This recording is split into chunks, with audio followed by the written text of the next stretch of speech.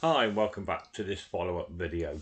So we got our £3 back for the non-runner sextant. So we put £2 each way on Martha Bray and 50p each way on Carbon King to 13.49 and 14.24 at Warwick. So Martha Bray ran fourth, we needed third, so that wasn't too brilliant. That's 2 fourths today. When we needed thirds, we'd have got all our money back on those.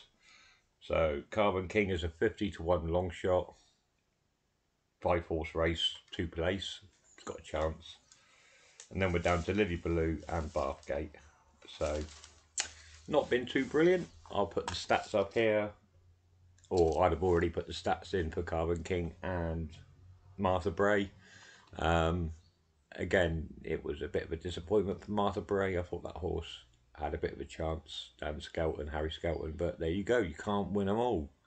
So I'll see you in the follow-up tonight when we show all of our wins and losses for the day.